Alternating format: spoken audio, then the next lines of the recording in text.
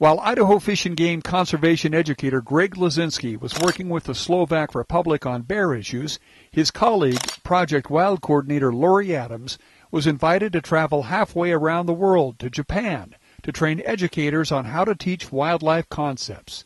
Her trip was sponsored and paid for by the Parks and Recreation Foundation in Japan, with additional funding by the Nagoya Greenery Foundation, where Lori was asked to deliver a keynote address at an environmental forum. And then we also did a 4-hour session for people that work for the Nagoya Greenery Foundation. You know, Japan invited me and they treated me like royalty. But almost 200 people joined that workshop. It was great. Everybody enjoyed. So how did this come about? Hiroshi Kawahara is the link. For the past 10 years, he has been the ProjectWILD coordinator for all of Japan. Hiroshi met Lori at an international conference in Michigan and was intrigued by her take on early childhood education. Then Lori invited him to Idaho to attend one of her workshops. As they say, the rest is history. And as we were talking, somebody said, yeah, maybe you should go to Japan. And I thought, yeah, not in a million years. And Hiroshi and I kept in contact through email. And then before last year's conference, Hiroshi had invited me for sure to come to Japan.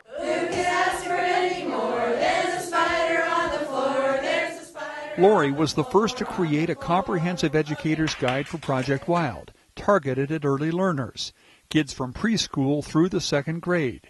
Each page explains a wildlife concept and includes a lesson plan, activities, songs, art projects, and even a snack that relates to the topic.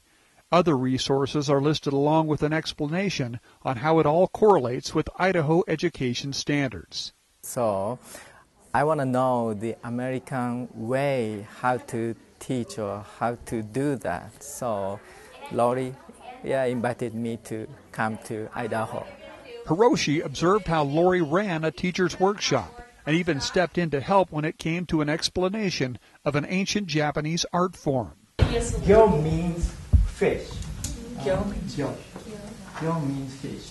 Tak means stone printing. I don't know stone printing. Hiroshi plans to introduce early learner methods in Japan this year. So the idea is to take his observations from Idaho and bring Lori and her crazy energy to the other side of the world to kick it off. I like this atmosphere, that she's making this atmosphere very cheerful and it's easy to learn, or it's kind of, interesting and happy.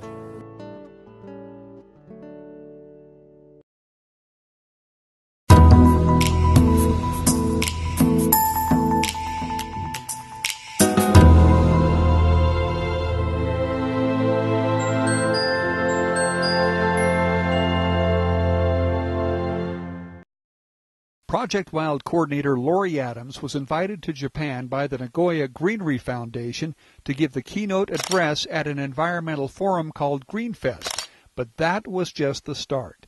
6 ProjectWILD workshops in 4 different Japanese cities were set up for educators by the Parks and Recreation Foundation in Japan. They have serrated underneath their beaks, and so it helps them to tell. So the first step was to get the Wild About Early Learners translated to Japanese. Hiroshi did a fantastic job translating the guide, and the Japanese educators I know are using it because they're posting the pictures on Facebook of even activities we did not do in the workshop. So they're reading the guide and they're using the materials. Hiroshi Kawahara is the ProjectWILD coordinator for all of Japan. He was also the translator for the workshops. Hi, welcome everybody to Idaho Wild About Early Learners. I'm very happy to be in Japan. I guess I was most surprised by how passionate the educators were and how much they wanted to be involved and immersed in this whole program.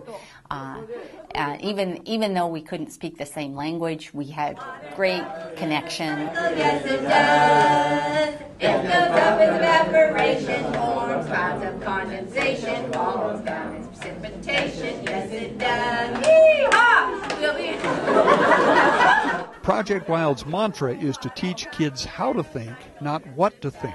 Instead of showing them what's under the rock, let them discover what's under the rock, and it's more excitement. It's just like us being able to solve a problem. It really gives them satisfaction and, like we said, empowerment. It was a whirlwind with 15-hour days teaching educators from university professors to primary school teachers in a different culture.